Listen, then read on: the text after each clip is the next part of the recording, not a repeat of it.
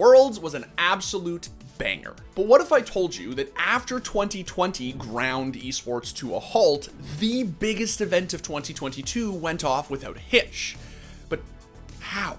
Riot's tech team has been grinding behind the scenes for years to make international broadcasts, like Worlds, as seamless as possible. One big part of that has been a new technology that allows nearly lossless transmission of videos across the world called JPEG XS. And along with a very secretive but very cool server they dub The Realm, created by Cisco, which gives the pros zero ping and an incredible new $20 million studio in Dublin, they're running broadcasts that basically no one else in the world can. This year we saw 27 streams in 23 languages. So while it was super sick to see Lil Nas X on stage, let's give some credit to the unsung heroes of Worlds.